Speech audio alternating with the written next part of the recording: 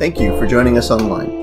At Missiongathering, we welcome all to Christ's table. If you are Asian, Hispanic, Black, or white, if you are male or female, trans or non-binary, if you are 3 days old, 30 years old, or 103 years old, if you've never stepped foot in a church, or if you are Buddhist, Roman Catholic, agnostic, or a lifelong evangelical, if you are single, married, divorced, separated, or partnered, if you are straight, gay, lesbian, or bisexual, if you are a Republican, a Democrat, an independent, a socialist, or not registered to vote, if you have or have had addictions, phobias, abortions, or a criminal record, if you own your own home or rent, live with your parents, or are homeless, if you are fully able, disabled, or a person of differing abilities, you are welcome here.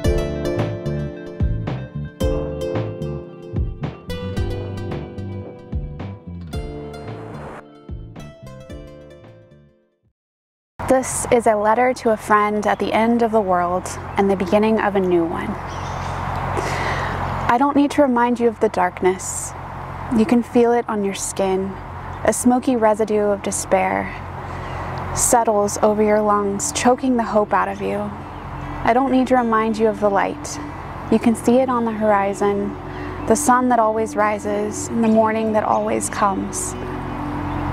I don't need to remind you of your strength, the iron roses that weave their way around your spine, that keep you upright and stalwart, ready to face the weekly trials. And I don't need to remind you of your soul, soft and light, able to carry you through any darkness that tries to completely envelop you. Instead, I'll remind you of my hand, ready to take yours. Instead, I'll remind you of my heart, ready to hold hope for you when you cannot. Instead, I'll remind you of my face, ready to smile and weep with you when you are overflowing. And instead, I'll remind you of what you already know. We will carry on, and you will not be alone. Love will always find you.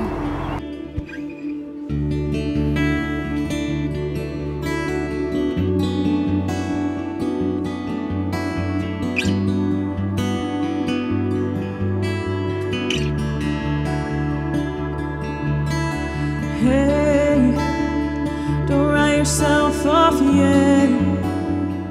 It's only in your head to feel left out, looked down on. Just try your best, try everything you can. Don't you worry what they tell themselves when you're away. Just take some time, you're in the middle of the ride, and everything will be just fine, and everything will be alright, alright. Hey, you know they're all the same, you know you're doing better on your own, so don't buy in. Just live right now, just be yourself. Doesn't matter if it's good enough for someone else. Just take some time, you're in the middle of the ride, and everything will be just fine, and everything will be alright, alright. Just take some time, you're in the middle of the ride, and everything will be just fine, and everything will be alright, alright.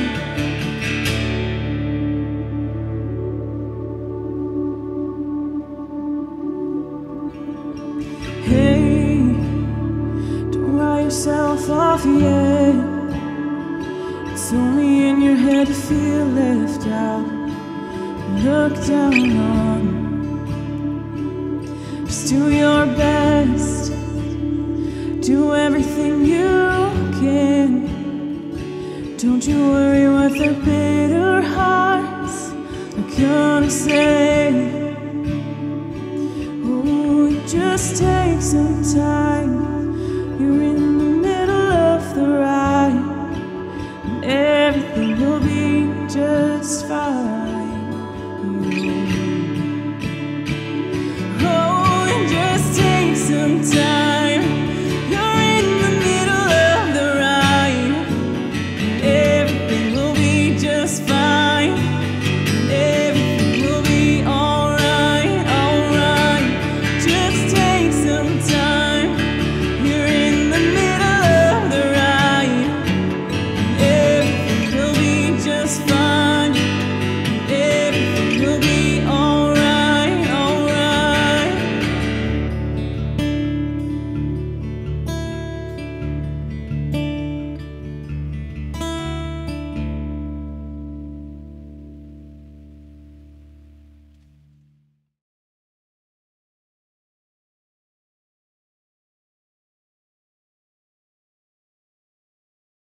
Hey everyone, it's Palm Sunday, and today is the day that we recall the collective hope that happened when Jesus rode on that donkey into the city.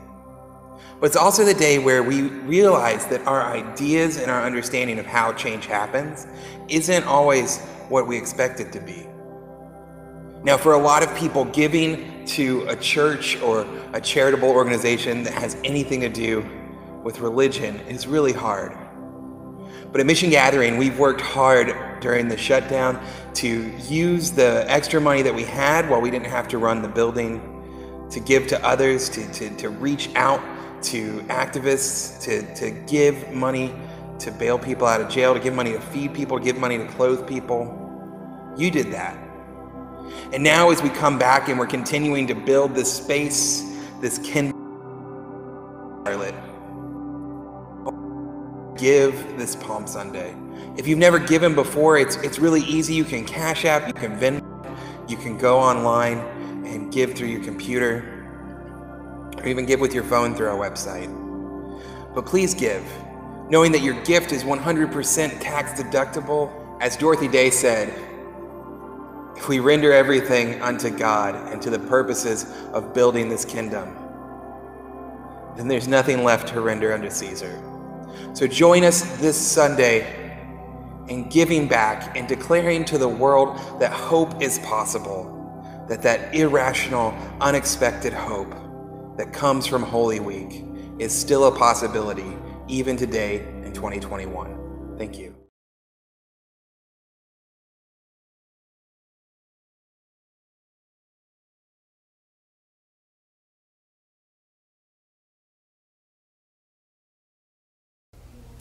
Hey, Mission Gathering in Issaquah and San Diego, Pasadena and Charlotte. I am so happy to be with you today on this Palm Sunday.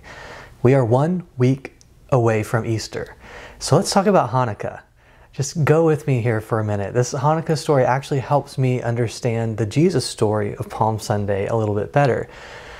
So go back with me to 165 BC, before Christ, which would be like 2186 BC, before COVID. At the time, in 165, there was a Greek king, a ruler by the name of Antiochus IV, and he was a crazy man. His own people called him mad. And he wanted to essentially take over the world with this Greek way of life, and he did it with violence, and he almost conquered all of Egypt, which was huge. And he actually did conquer all of Palestine, which is where the Jews lived, where Jesus was from. And Antiochus IV hated the Jewish people and the Jewish religion. And if you owned the Torah, the first 5 books of the Old Testament, it was punishable by death. He actually instituted at the Jewish Jerusalem temple where the Israelites worship God, he instituted the worship of the Greek god Zeus. He sacrificed a pig on the altar of the Jerusalem temple to insult the Jewish people. He turned the area around the Jewish temple into a brothel. He hated the Jewish people and tried to eradicate them in their way of life. And so the Jewish people just got to a point where they had enough. And a group of Jewish people came up and revolted, and they were known as the Maccabees. And so they defeated Antiochus IV and Israel's enemies, and they reconsecrated the temple, and they brought some peace again to the land. And this story is found in 1st, 2nd Maccabees, which is in a part of the Bible called the Apocrypha, which is in some Bibles and not in others, but you can find the story there. And in 2nd Maccabees, it talks about how Antiochus IV was killed. It says something like he was so full of arrogance that when he was on his chariot chasing after the Jewish people, he fell off and hurt every limb of his body, and the skin of his body essentially melted off while he was still alive. This was like a scene right out of Raiders of the Lost Ark. And so the Israelites defeated their enemies, and this event is what Hanukkah commemorates. So in 175, Simon Maccabee, who is one of the heroes of those battles, he enters Jerusalem. And 1 Maccabees 13:51 says, They entered Jerusalem with praise and palm branches and hymns and songs because a great enemy had been crushed and removed from Israel. So 150 years after that, a few generations later, Jesus enters Jerusalem. The crowds wave palm branches and shout praises, much like they did with the Maccabees 150 years earlier. And our text today is from Mark chapter 11. It says, "Many people spread their cloaks on the road, and others spread leafy branches that they had cut in the fields. And those who went ahead and those who followed were shouting, 'Hosanna! Blessed is the one who comes in the name of the Lord. Blessed is the coming kingdom of our ancestor David. Hosanna in the highest heaven.'" So the people saw Jesus as the one entering Jerusalem, as the one who would bring peace, as the hero, just like the Maccabees a few generations prior, the one who would come into Jerusalem and remove Israel's enemies and bring peace. And scholars, Marcus Borg, John Dominic Crossan, wrote a great book called The Last Week. And in that they talk about two processionals into the city that were happening. So you had on the east side, Jesus coming in from the Mount of Olives.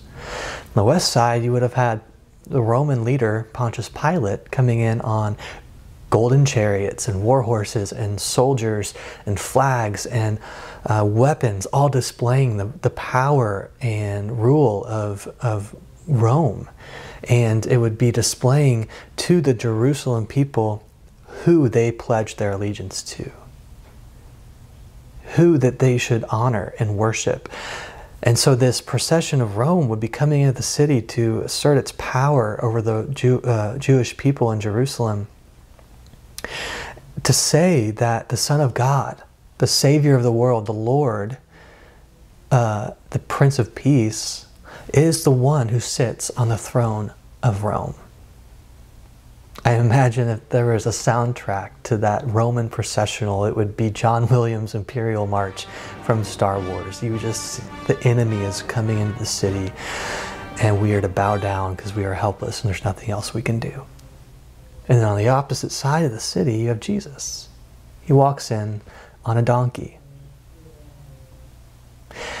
This Roman procession into the city was not just a reminder of Rome's power, it was also kind of a reminder of the political and religious system of Rome that oppressed poor people and kind of benefited the people at the top, the few people at the top. And there were some involved in the Jerusalem temple system that were part of contributing to that system. And so Jesus coming in on the opposite side, riding a young donkey, a colt, we see that as strange, riding a donkey in the city, but back then it was not an uncommon practice for a king. So a king who came into the city on a war horse or a chariot would be saying, "I am the ruler, the conqueror, the victorious one." A king who came into a city on a donkey is essentially saying, "I come in peace." And the donkey in that world, ancient world, was kind of a noble beast that communicated peace. But for the people in Jerusalem, peace came through the destruction of their enemies, like the Maccabees brought 150 years earlier. So the people rally around Jesus and they lay their clothes on the road and the palm branches as like the makeshift royal carpet to bring the king in. And this is kind of this victorious welcome that they wanted to give Jesus, because they wanted Jesus to come in and do what the Maccabees did, to remove their enemies and bring peace for the Israelites. So they shouted to Jesus, "Hosanna." And that meant, "Save us now. Rescue now." Years ago, I worked at a church. I was a worship leader, and we do a lot of songs by Hillsong. And they had a song called Hosanna. And the first verse of that song said, "I see the King of Glory coming on the clouds with fire, and the whole earth shakes." And then the chorus says, "Hosanna, Hosanna in the highest," which means save us, rescue us from our enemies. But that is not the picture of Jesus that Mark gives in the gospel. Jesus is riding in on a donkey, not with fire and earthquakes and destruction of our enemies. And the next day, Jesus goes into the temple, and he doesn't destroy Israel's enemies. He actually calls out the religious leaders in the temple who are contributing to this system of domination and oppressing the poor. And then he tells his followers in Mark 11:25, whenever you stand praying, forgive if you have anything against anyone, so that your Father in heaven may also forgive you of your trespasses. And that Greek word forgive literally means to let go, to release, to let go of your fear and hate, anger, your prejudice toward others. Not coming in to defeat enemies, but to teach forgiveness, letting go of that hate. So Jesus was on a mission, not to save his tribe of Israel, his group, but to save and heal all of humanity, including those that Israel wanted to be destroyed. So those waving these palm branches, shouting, heal us, save us, rescue us now. 5 days later, they realized Jesus was not bringing peace the way that they wanted Jesus to. In fact, Jesus was calling them out on their political, religious views, their religious nationalism. And 5 days later, they went from crying out, save us, to crucify him. And honestly, sometimes I prefer that strong gladiator Jesus coming on the clouds with fire, with earthquakes, who looks like I do and votes like I do.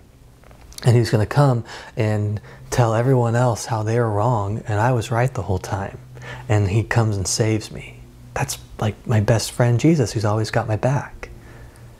But the real Christ of this gospel story is the one who brings peace by looking at me and saying, Devin, you're not the one that's right here. You are in just as much, if not more, need of forgiveness as the people you look down on. You need to let go of your hate and prejudice. That is how you're saved. That is where salvation comes, is when you let go of that. That Jesus makes me realize sometimes that I'm the one that is the enemy sometimes. I so often have been the cause of oppression. Jesus says, you in my name have enslaved human beings. You in my name have taken over people's land for your own. You in my name have excluded and marginalized people based on their race and gender and sexuality. Hosanna. More like save us from ourselves. Save us from our own fear and our hate and our prejudice. The question I'm asking myself today is, am I wanting to follow this war horse Jesus that comes in to defeat my enemies and save me? Or am I wanting to follow this Jesus on a donkey who brings peace by teaching us to let go of our own hate? Who's teaching me that the narrow way of Jesus and the way of salvation is deeply tied up in your own healing. That my salvation and healing is deeply tied to the healing of the world, of all of humanity. It's going to the people who've been looked down on and saying, this is not all there is. Everything is going to be all right. It's been a hard year of a lot of loss and change, and everything being all right does not mean that everything is going to go back to normal and everything is going to be easier and more comfortable. To be a people that says everything is going to be all right means a people who work with God to create a world that is more just and more loving than the one before it. That is what it means to have the hope that everything is going to be all right. So the good news is that world is possible because you are in it. That we are here in it, listening to the Spirit of God within us that is challenging us and the areas where we need to let go of some hate, some prejudice, some fear, that we need to do, become more loving. And the Spirit of God within us that is also calling us forward to create spaces of hope and healing for people. And so we are all working together with God to bring God's reality to this world. As Jesus prayed, may God's will for the renewal and restoration of all humanity in the world be done on earth as it is in heaven. May it be so. To go in peace.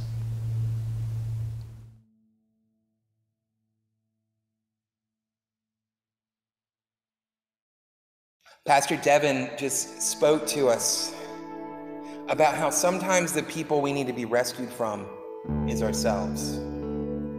One of the ways that Jesus gave us to remember how it is to get back to that true self, that one self, that connected to God's self, was this time at the table.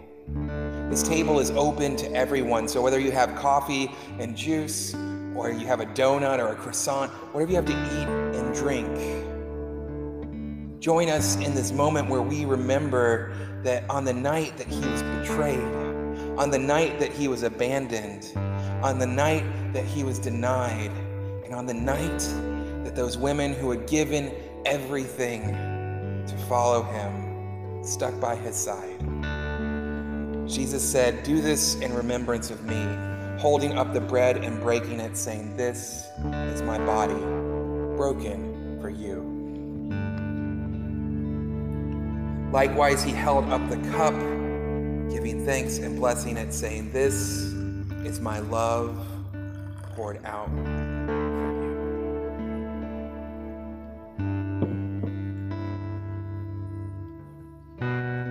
So, beloved, God's children, God's blessed, beloved children, take the broken bread, dipping it in the cup, the body of Christ broken for you, the love of God poured out for you. For this is the bread of heaven, and this is the cup of life. Taste and see that our Lord is good. Amen.